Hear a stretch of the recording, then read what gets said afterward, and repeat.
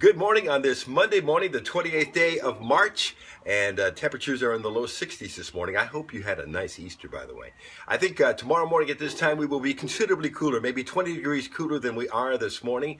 When I woke up this morning at 2:54 a.m., it was completely socked in with fog here. It's a little bit better now, but I think you're going to run into patches of locally dense fog in spots this morning on your morning commute. Keep that in mind. A couple of quiet days and then maybe some unsettled weather mid to late week, maybe even some severe weather. We'll talk about it here on your morning weather briefing. Hey, there's a quick peek at the under construction Blue Water Weather Center. It's a work in progress, but it's coming along. I'll take you inside there in about 2 minutes.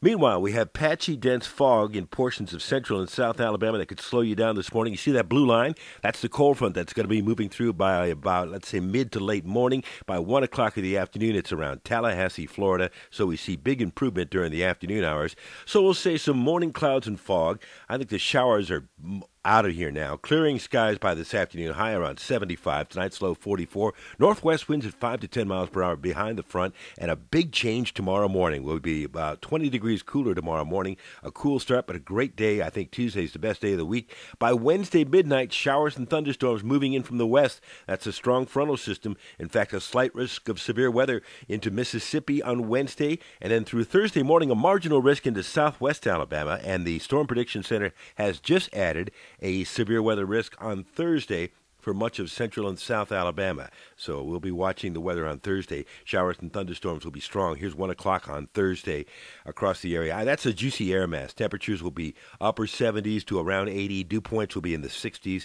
By Friday morning, there's still some showers and thunderstorms ongoing across the area as a secondary disturbance tries to move in. So much of Friday will be wet at times. Saturday morning, maybe a leftover shower early. I'll leave a 30% chance in, but I think much of the weekend it's going to be pretty nice. A chilly start on Sunday morning, but a sunny, cool day with a high around 71.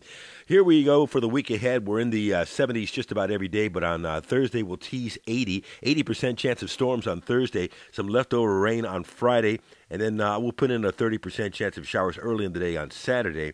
Then it looks like, according to the European, the coolest mornings will be tomorrow morning and also on Sunday morning. In fact, Sunday morning will be pretty chilly.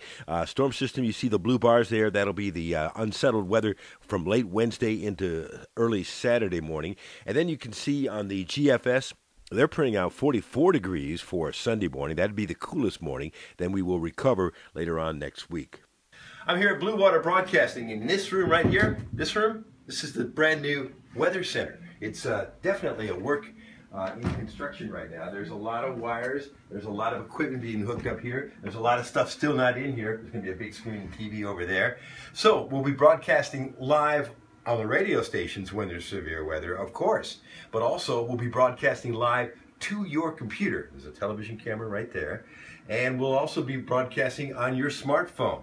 So this is like, think of this as a weather center, it is, or a TV studio, it is that too. But I'm going to be spending a lot of time in this room.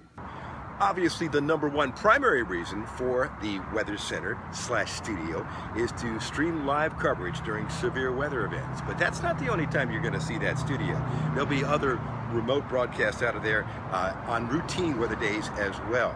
And will these videos go away? I get that question all the time. Oh my gosh, no. A lot of you depend on these videos and rely on them, and I'll still get up in the middle of the night, and way before you hear me on the radio every morning, I'll be putting out a video for you. And I'll be live all throughout the morning on various morning shows, on News Talk 93.1, on Bama Country, WBAM, on KISS FM 96.1. So you'll hear me live all morning long, and you'll hear my weather all day long on the radio. You'll have more access to my weather than ever before, and it all starts on Monday morning, April the 4th, right here. Rich Thomas Weather.